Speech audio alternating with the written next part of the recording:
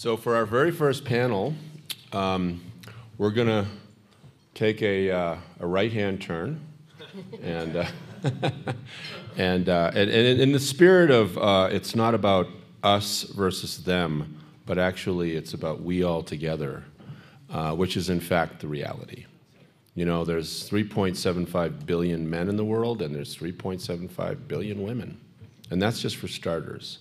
So it doesn't matter. At AREDAY, we're not red and we're not blue.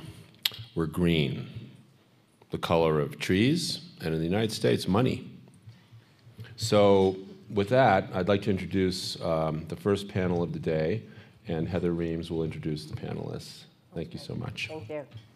And this is on, oh yeah, it's on, I hear it. Hey, good morning, everybody. I think it's a joke that I'm the moderator at 8:30 in the morning. Everyone in my team knows, like, do not put me on an 8:30 panel, but I've had my coffee and I am ready to roll. I'm Heather Reams. I'm the Managing Director of Citizens for Responsible Energy Solutions.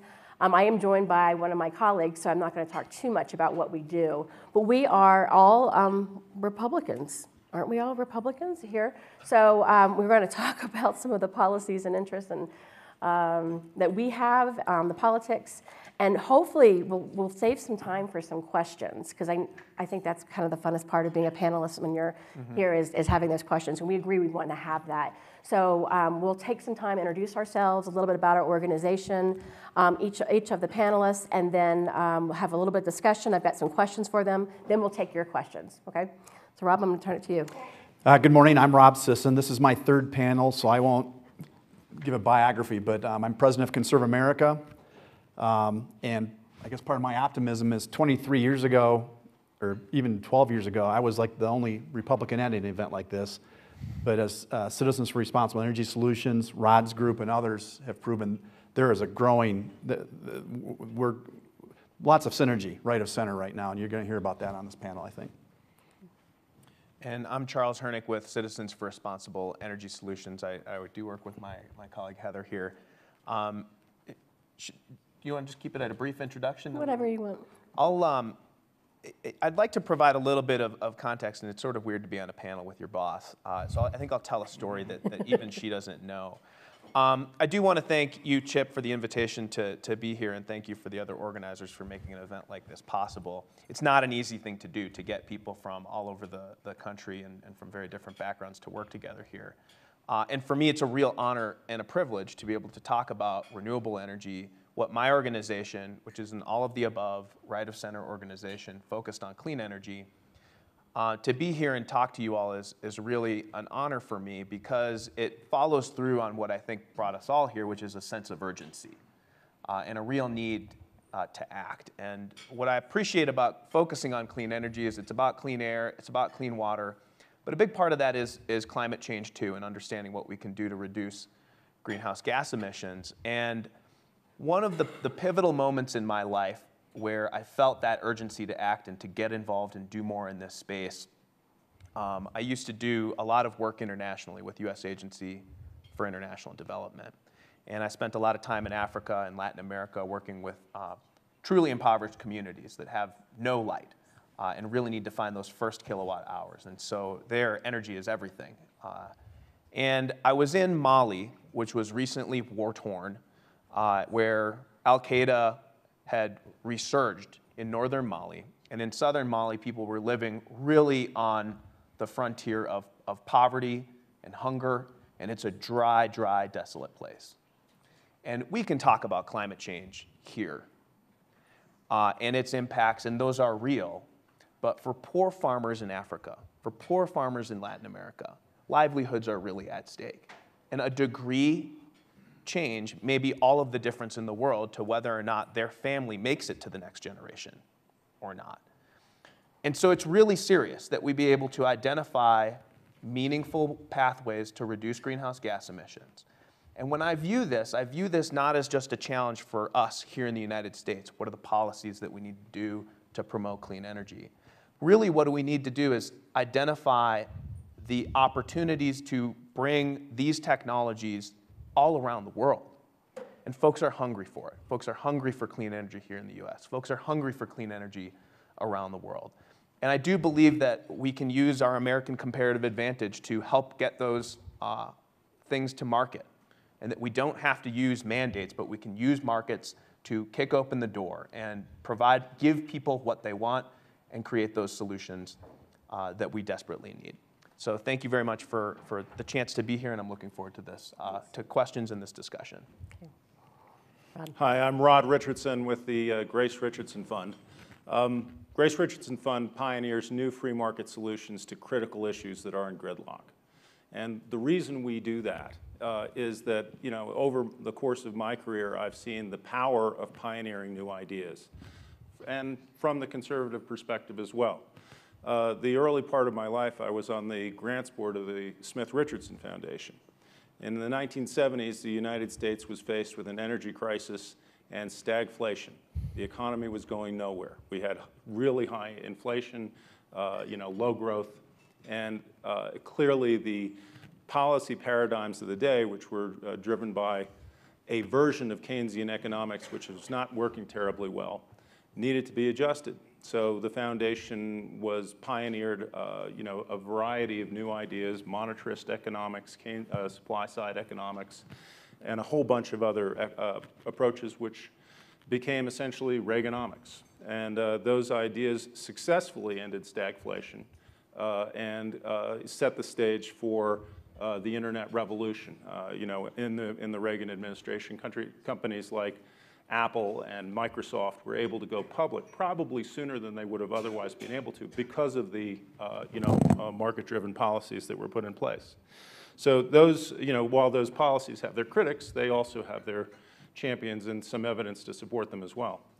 But I think that it's really clear that policy innovation is key because the underlying situation of the economy changes, and it calls for new solutions. I do not hold, though, with a lot of the a recent trend in conservatism that I've seen, which the paradigm of the Smith-Richardson Foundation was to identify the problems of the day, find a new free market policy solution, and put it into place. A new paradigm came into the foundation world, and I think it had to do with a very fearful response, not just to climate change, but to the policies that were being proposed for climate change, which seemed to a lot of conservatives like very heavy-handed statist policies, high taxes, punishing policies. And a group of conservatives thought that this was a big left-wing nightmare that was coming, some sort of socialist solution. And they decided that the best answer to that was to deny that the problem exists. And to me, that seems like a completely bankrupt approach, because once you start denying that problems exist, you become intellectually irrelevant. There's no percentage in it long term. Short term, maybe, but long term, you'll make conservatism intellectually irrelevant unless you can find good solutions. So I believe there are plenty of good solutions. I think supply-side economics, offers, global warming is a question of supply. Supply of greenhouse gases versus supply of clean solutions. You would cut the tax rates on the clean solutions is a perfectly good example. We have great policy. We have in America, we have an incredibly successful tax-cutting policy in place for the environment. It's called the Conservation Tax Cut Easement. It is a precedent for clean tax cuts. We have, since the 80s, when that has been put in place, 33 million acres of new forest have grown back in this country. Just between 2005 and 2015, 20 million acres were put into conservation easements. So we have a really good conservative policy based on tax cuts that is working like crazy. And we need to come up with new solutions to the challenges of the day. Yep. And that's why I'm here. I'm glad you're here. Thank you. Okay, a couple questions for you guys. I think bipartisanship. It makes things happen, ideally. And there's a perception that Republicans are not engaging on these issues, or they're deniers, as you say. How do we change ourselves into doers and taking on that? And policies, I think, are one of them. But why is it so important to have bipartisanship when we're tackling climate change? Well, I want to carry a message of optimism in that regard, but also lay out what the barriers are. A couple years ago, a Republican data company did some micro-targeting in 6 red congressional districts. And what they discovered were there were 20,000 to 25,000 efficacious Republican voters on average in a Republican district who cares about climate change and would take action on climate change. So, I mean, if I asked you guys, ask all of you, a show of hands, how many Republicans do you think care about climate change? You'd probably say 4 because you can see it. for clean energy. But I'm here to tell you, there are tens of thousands in every congressional district and millions across the country that care about it. Yeah. The problem is organizations like CRESS, ours, RODS is a foundation a little bit different. It's accumulating a list of those voters so we can activate them for the policies we support or support politicians who care about this type of thing. Yeah. Earlier, I mentioned Al Gore's group has 400,000 Republicans and conservatives in their database. LCV and Sierra Club probably have millions. Yeah. We need to get access to those. So if you have any pressure points with those organizations, let's collaborate. Let's make this a truly bipartisan effort.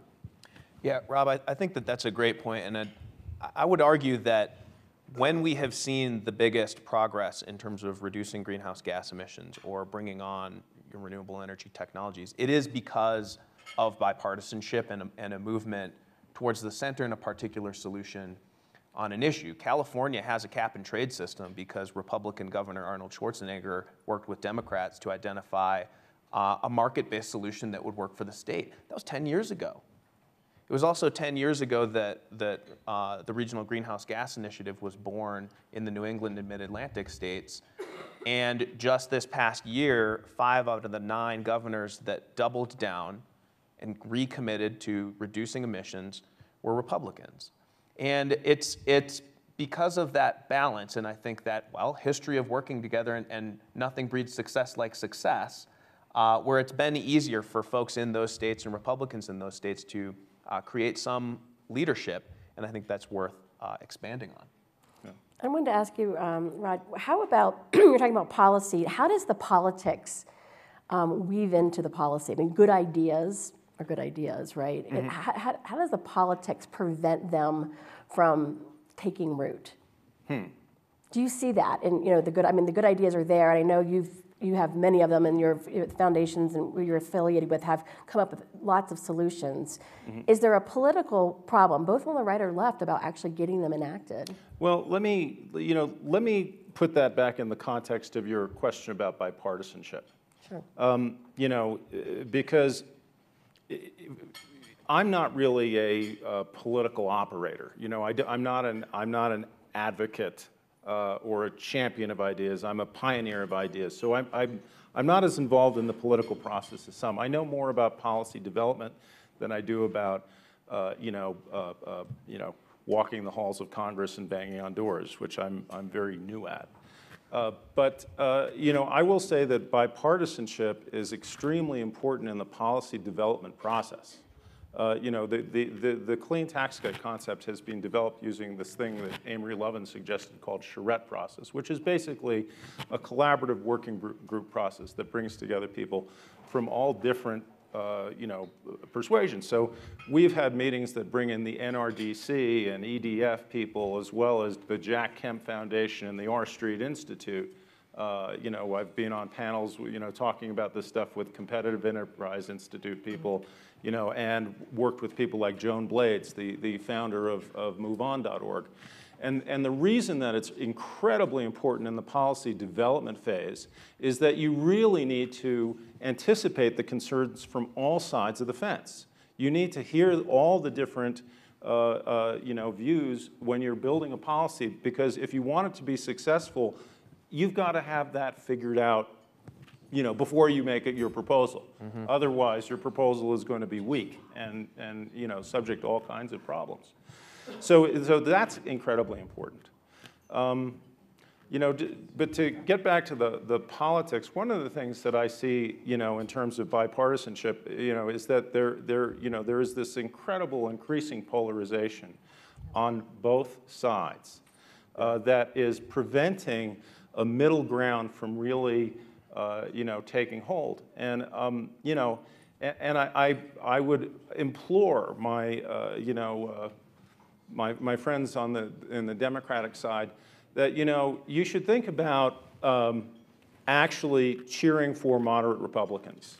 I think that the moderate, if you're going to focus, your campaign strategies, leave the moderate Republicans alone. Give the support to the Democratic candidates that are opposing the extreme climate denier Republicans. Don't oppose the moderate Republicans. We need, to really get effective climate action, it may seem like an easy win to Democrats because in those moderate Republican territories, they think, oh, well, we have a concern, about the climate, so, naturally this is easy pickings for a Democratic candidate and we can get a Democrat majority if we go after these moderate Republicans. But that strategy is serving to polarize Congress more. I would say give the moderate Republican politicians a pass. Now also, I think it's a marvelous idea. Yeah, and also, when the, groups like the League of Conservation Voters rate candidates on their environmental score, please understand that there are some policies that Republicans aren't going to support because they're not conservative. It's not because they're not green, it's because they're not conservative. They will support, I think, other policies that are pro-environment. So I think that the scoring of the League of Conservation Voters is not fair to Green Republicans, and I think that needs to change if we're going to develop real bipartisanship. Charles, you want to get in here? Yeah, I think that that nexus between good policies and politics really matters, right? It was Tip O'Neill's famous saying that all politics are local. And that's true. Things move very slowly at the federal level by design of the founding fathers. It's much easier to do things at a state level. And so to the point of what a conservative policy is, Republicans like to pay big deference to what states can do, what municipalities can do, what individuals can do. And so we need to think very clearly where federal policies interact with states. And there's a big challenge there, especially as it relates to energy, because the thing that we've got going for us is I've woken up every morning of my life and I've flipped on the light switch and the lights come on. And that's a big deal. It's because of 100 years of built infrastructure to help make that happen.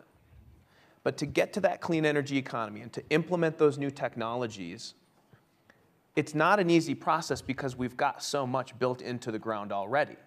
And so energy demand isn't going up in the United States. It's going down. And so every bit of energy that we take off, every bit of fossil fuel technology that's taken off can be replaced by something that is renewable. But there is a stakeholder tied to every bit of infrastructure that's out there. And that makes the politics very difficult at the federal level especially, because jobs are on the line. And so the needle moves probably slower than a lot of us would like, but what I try to do in my role with our organization is try to identify the policies that can work at the federal level, because there are two major sources of error of federal policy. Number one is that nothing gets done in the first place. And that's because we can't come to agreement with all of the different constituencies that are across the country, the folks that favor hydropower versus solar versus wind, and don't like the other types of renewables, or are tied to nuclear or coal, whatever it may be. And nothing gets done because we can't come to consensus. The other source of error at the federal level is when the federal government does something that overreaches and displeases the states, and the states in their own power constitutionally can push back and sue the federal government for overreach. And it's that balance that is frustrating to see, but is part of what makes this country great in terms of constitutional powers. Laws need to come from Congress. The executive branch can do a lot, but is, at the end of the day, just responsible for executing those laws that are designed by a diverse constituency of members representing this great country. I'd love to hear from you, Rob, about the politics policy part. You've been doing this a couple of years. We don't have enough time. I mean, I can go on for 2 hours on the scorecard issues and things like that. Right. One of my board of directors members is a former congressman named Bob Dole. Bob is a moderate from one of the north suburbs of Chicago, and he was defeated in the last election largely in part because one of the major green groups ran an ad against him, claimed that he wanted to drill for oil in the Great Lakes, which was absolutely false. Mm-hmm. And I had lunch with Bob last week, and he was just bemoaning kind of the partisanship of the way organizations have made this into it's become, if you're an environmentalist, you must support progressive Democrat candidates at all costs. Mm-hmm. And your point, Rod, and I've watched this for 5 election cycles now in Congress, the good Republicans who are actually doing the hand-to-hand combat in the caucus on the Hill get taken out. Mm-hmm. We continue to lose a handful every election because, as you said, those are swing districts, so those are the easy pickings if you want the entire litmus, the checklist of all the left of center issues.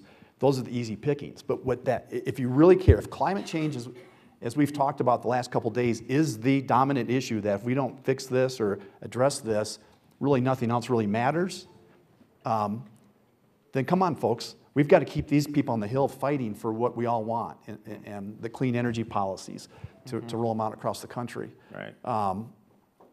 This year we have, of the climate, 2 years ago, 2016, the Climate Solutions Caucus, I think at that time had 24 Republicans.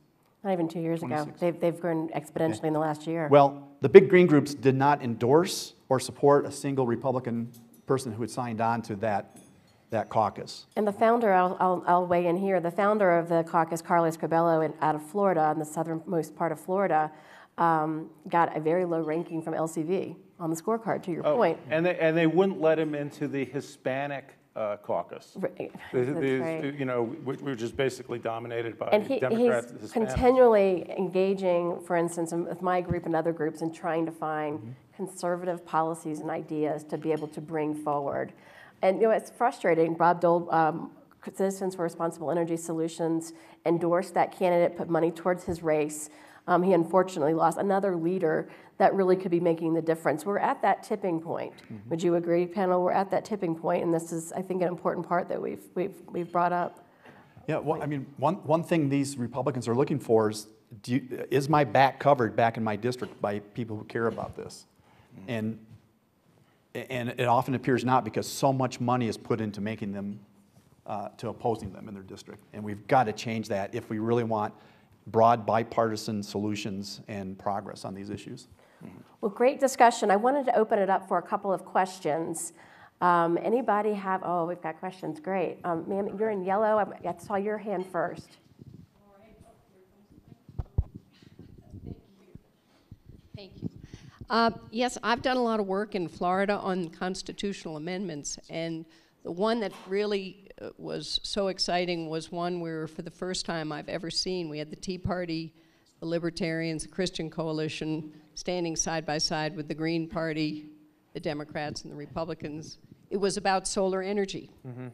The language, we find, is really, really important, and we haven't used climate change. We've used energy freedom and energy independence. And I wonder if you could comment on your experience as you have those conversations. Oh, yeah. And how important language is, and what are the phrases that you use to get the support and buy-in and enthusiasm on clean energy, solar energy, and other forms? Great question. Yeah, Sure. I think that's number one, an excellent story, and I appreciate your sharing it. And it relate specifically to what our organization, Citizens for Responsible Energy Solutions, is trying to do. When you talk about environment or climate change, it's not that Republicans don't prioritize climate change or environment or are a bunch of deniers or anything like that. Overwhelmingly, and I ran for Congress in 2016 and talked with folks of all political spectrums, the major difference is where people prioritize a particular issue. And when it comes to a long-term issue like climate change, sure, we may be seeing some impacts now. We're likely to see more in 5 and 10 years, and even the most devastating impacts in 40 years, right? That's a long time away. And for folks that are busy, they got to pick up their kids from soccer, they got to shuttle them to the next place, they've got to cook dinner, they've got to get to work, they've got to not get fired this week.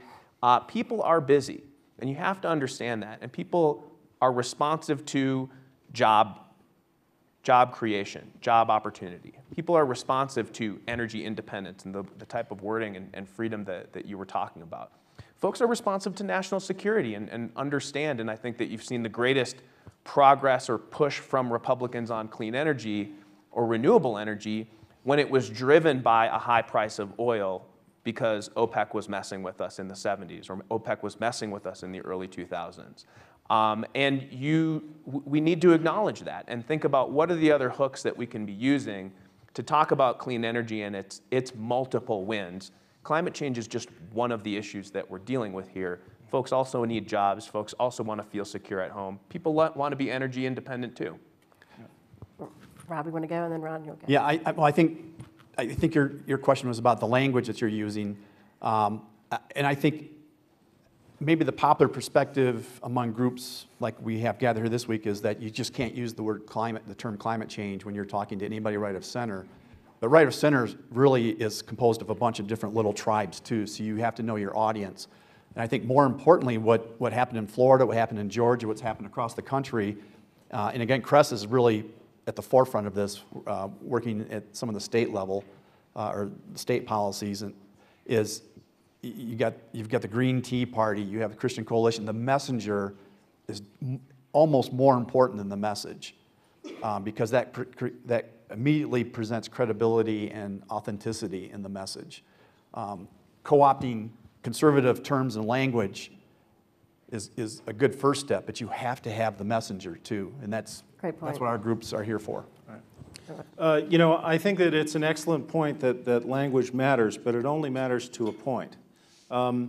This is why it matters. As I was saying, I asked a question yesterday where I pointed out that the two key ideas behind the American experiment are liberty and justice. So if your message is only going to be based on the justice component, climate justice or concern about the environment, and you're not going to include the liberty and economics and freedom and prosperity component, you've got an unbalanced message. And you've got to include that component in your messaging. It's very easy to take the climate justice point, which is a valid point, but to make conservatives understand it, transform that into an economic opportunity argument. Yeah. So the economic opportunity, expanding participation for everyone in the economy is the conservative way of talking about that. That's important. But as I say, language only has limits, right? A lot of times, free market language can be used to dress up something that is not a free market policy. And you may fool some of the people, but you won't fool all of those conservatives, right? If you're, let me tell you, when it comes to language, there is one word that conservatives are allergic to, and that is tax. So if you're going to propose an environmental policy that has tax in it, like carbon tax, you're going to lose a lot of your conservatives right away. Okay. Yeah. So it's You've got a messaging issue right there. Well, that is all I'm saying is that a lot of the policies that are in place now, that are popular, that are there, are really not that great, and we need policy innovation because even things like the ITC and the PTC for wind and solar, while they were very much needed when those things were unprofitable, as those things become profitable, they really constrict the market. They set up barriers. you know, for instance, with those tax credits, only the very richest, you know, highest income investors can take advantage of them, and they, you know, even the big investors are disadvantaged and have to, you know, pay a lot of money to the bankers for tax equity trading. Yeah. Right? And mom and pop Americans are just frozen out of the market. So we have to find, you know, and I think that a lot of conservatives do understand that those policies don't make a lot of economic sense because of the barriers that they set up. And I think they're hungry for a new approach that brings down barriers. And I think that, you know, if we can lead with a new set of policies, which we really need, which is based on bringing down barriers to participation and letting people prosper from the clean energy economy, if that's the leading message, I think we're going to find a lot more of bipartisan support for movement forward. Excellent. Well, we are out of time. I know there's questions. We'll have to, you know, I'd love to, I think we all would welcome having a conversation with you in the hall or at lunch. But to be a good moderator, I think I have to say, we're done. Thank you so much for having us. Thank you.